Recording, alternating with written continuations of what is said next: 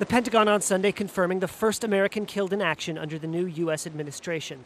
The service member died and 3 more were injured in a pre-dawn raid in Yemen targeting al-Qaeda militants the day before. A military official telling Reuters the assault is the first military operation authorized by President Donald Trump. A resident who witnessed the raid said it began with a drone strike on a house. Then helicopters dropped troops who entered the home and killed all inside. Gunmen opened fire on the U.S. commandos, and American attack helicopters bombed the gunmen and several homes. A Yemeni security official corroborating the account. One resident said several bodies remained buried under debris.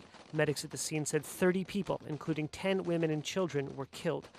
The U.S. commando was reportedly killed in the firefight. 3 more American servicemen were injured when a military aircraft made what the Pentagon called a hard landing.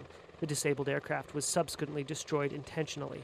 U.S. officials saying 14 al-Qaeda militants were killed in the operation, but did not confirm reports of civilian deaths.